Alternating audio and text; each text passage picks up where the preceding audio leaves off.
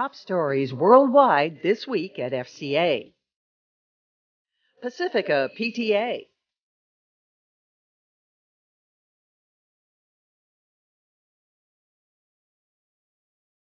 It's a match.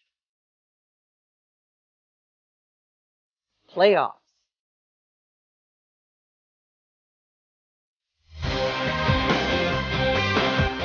All right now on FCA Replay.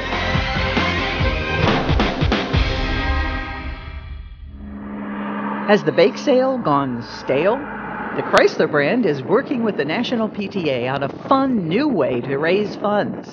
Test drives in the Chrysler Pacifica and Pacifica hybrid minivans. Under Chrysler's Car for Classrooms program, PTAs and schools can set up Pacifica test drive events. The Chrysler brand donates $10 to the school for every brief test drive of the stylish all-new minivan. Local PTA groups can visit carsforclassrooms.com to learn more about hosting a test drive fundraising event. FCA US hosted almost 230 suppliers at its Auburn Hills headquarters for the 18th annual MatchMaker event. The event is designed to bring smaller, diverse minority, women, and veteran-owned companies together with larger Tier 1 suppliers to help create a more diverse supply base. New to MatchMaker this year was FCA Innovate, a Shark Tank-inspired program that gave 12 pre-selected suppliers just 5 minutes to pitch their companies to a group of FCA purchasing managers, engineers, and Tier 1 suppliers.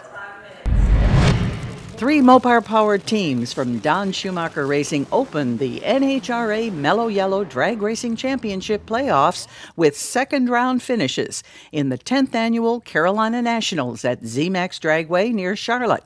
Tommy Johnson Jr. and Ron Capps went to the second round in their Dodge Charger RT Funny Cars, while Tony Schumacher turned in a second-round performance in his Mopar-powered Top Fuel dragster.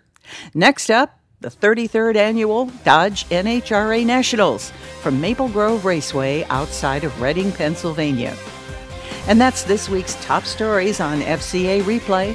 Reporting for FCA Digital Media, I'm Betty Carrier-Newman.